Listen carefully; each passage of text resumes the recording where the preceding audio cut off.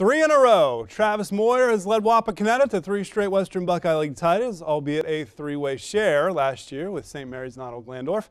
Tonight, the Skins open at home with traditional rival and former WBL foe Bellefontaine.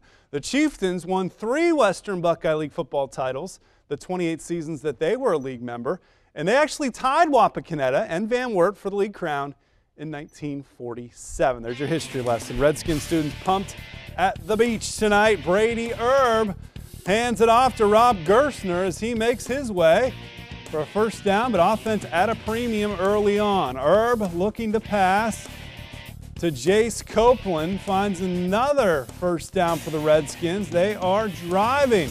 How about Erb rolling out now and finding Copeland? It's yet another first down, passing the football.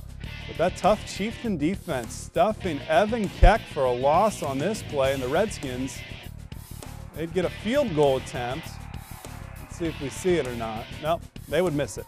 Desmond Libertus, what an athlete at quarterback, pitches to Jack Clement where he's met by a fury of Redskins. The drive stalls, and so second quarter still scoreless. Erb drops back, taken down by Braden Jacobs for the loss. This drive ends on a punt, and Libertus passes to Johnny Gaston. He's taken down for a loss.